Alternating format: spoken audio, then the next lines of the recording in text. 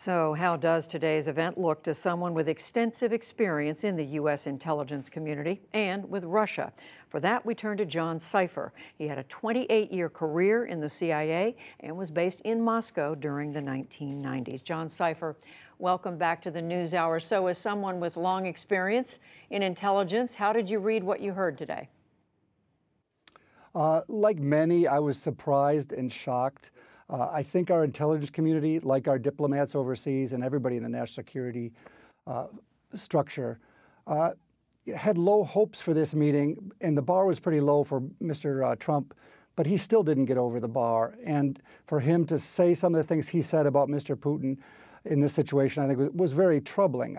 I think the intelligence community and our diplomats are quite resilient, and they will continue to do their best to provide him the information he needs to make sensible policies. But I don't think we've ever seen a president like this who doesn't seem to take his job seriously. He takes himself tremendously seriously, but he doesn't seem to focus on the same kind of issues and national security issues that those in his administration do. We took note of a lot of comments today. One in particular, Congressman Will Hurd, Republican of Texas.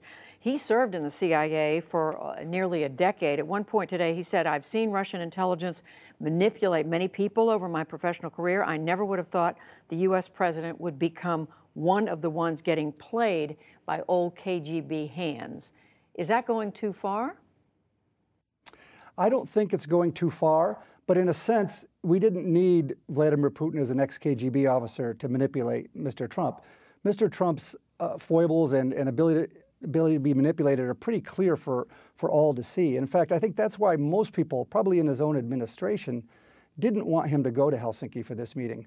You know, he's the leader of the largest, most powerful country in the history of the world, and he's allowing Vladimir Putin, who's been sticking his finger in the eye of the United States and its allies for a long time, to be seen on an equal stage as a great power with the United States. That's troubling. He probably shouldn't have done that. But then to make the statements he made following that, actually turning against his own administration and his own intelligence community, I think it was a very sad day for us, frankly. Well, we heard Vladimir Putin remarkably at one point today point out, he said, "I was an intelligence agent myself." What did you think when he had this suggestion that Russia could, he would let U.S. Officials come to Russia, interview Russian intelligence officials, and then in about turn, Russian officials could interview Americans about the Russian interference investigation probe? Well, I think it's ludicrous. He has a long history of sort of playing these kind of games and making it look as if his country follows the rule of law and has the normal procedures like Western countries do. And in fact, that's not correct. So I think this was, you know, him sort of playing a clever game to try to make it look like we're on the equal footing here, which in fact is not the case. We don't need the intelligence community to show us what Russia has done. They've done it against all of our allies, and we've seen it quite clearly over the last couple of years. What do you think, John Sipher, the effect of this is on the U.S. intelligence community? Is this something they just shrug off and look at it and say, well, this is what President Trump says, it's what he believes, I'm going to go on and do my job? Or does it have some long-lasting effect? That's hard to say. I do think the intelligence community is quite resilient. They put their head down and they do their work. But they take this very seriously, and they see the president as their primary customer, and they will do almost anything to get the president the information that he needs to do his job.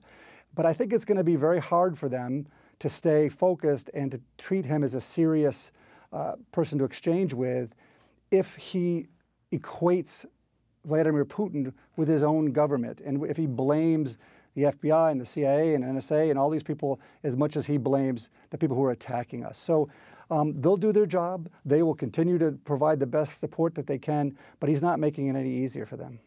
And just quickly, finally, John Sipher, there was a criminal complaint that was released today. This is separate from the Mueller investigation. It came out of the Department of Justice charging a Russian national, a woman, with conspiracy to act as an agent of Russia in the U.S. It's all about her supposedly trying to get close to a gun rights organization, presumably the NRA, get close to the Republican Party. What are we to make of this? Why is this outside the Mueller probe?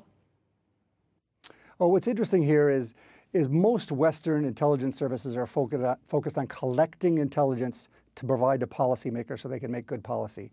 The Russian intelligence services, like the Soviet intelligence services before them, are focused on active measures. This is the thing we saw in 2016 against our own election.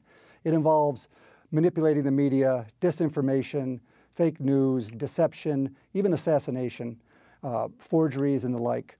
What this is clearly part of that process. They're more involved in subversion and trying to use asymmetric means and political warfare to create havoc and cause problems in the West, more than just using spies and means to collect intelligence to help Mr. Putin. So I think this is part and parcel of a wider attack by the Russians against the West.